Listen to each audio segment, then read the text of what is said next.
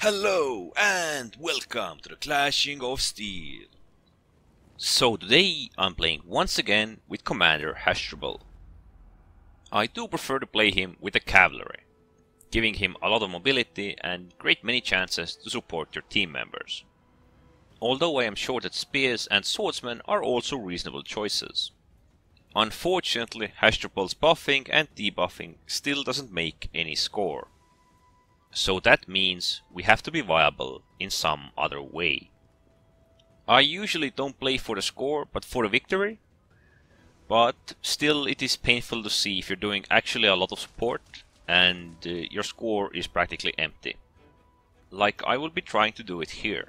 I will be buffing my friendly elephants and I will be debuffing the opposing elephants, hoping to increase the chances of my team members.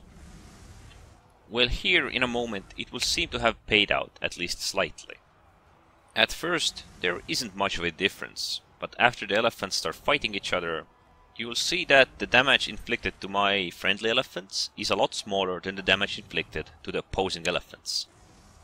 It also seems to be how you play your elephants. For example, all of my friendly elephants here are attacking, while it seems that one of the opposing elephants is just pretty much stomping and doing nothing more. But if we consider the damage that both elephants inflicted to each other, there is significant difference. Well, I guess I should be thanking my opposing team here for creating me this lovely gap between their units, which I was able to use to take down their slingers and archers.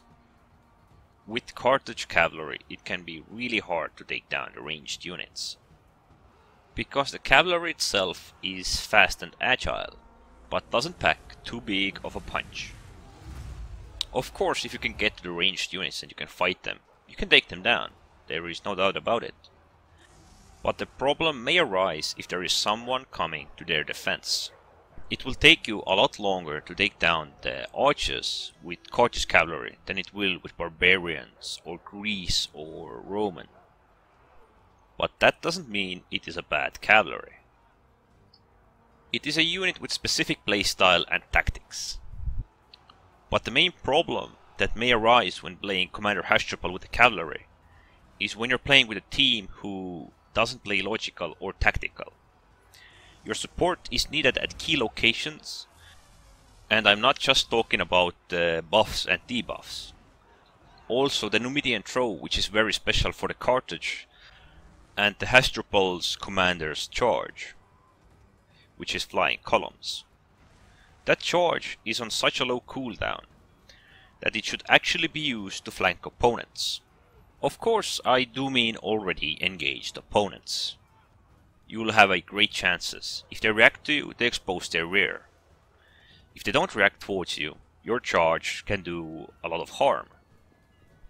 It can mess up opponents' plans and ruin their tactics.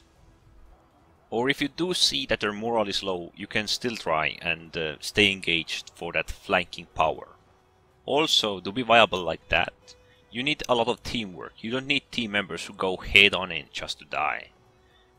You need your team members to create you that situation where you can support them by buffs or by flanking.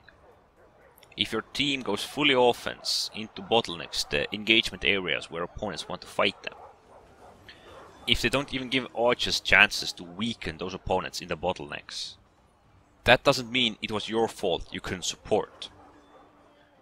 It means that those melee infantries weren't experienced enough to handle these situations, and because of their own greed they got demolished by tactics. Oh god, I think I'm talking way too much about tactics. So the main focus of this video was to point out that these buffs that Hasdrubal has are still really good. They can make a lot of difference, especially in the case of the elephants, because the damage they inflict is huge. But the problem may arise if we compare it to sword infantries, for example. And to kill off opponents it will take a lot longer for the swords and spears. Well, the bribe has a long cooldown and very short duration, even if upgraded to the max. While the deep pockets, in the other hand, seem quite reasonable. Well, this was it about supporting with the Hasdrubal.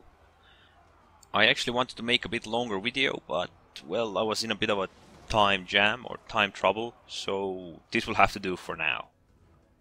Anyways, don't forget to subscribe, and thanks for watching.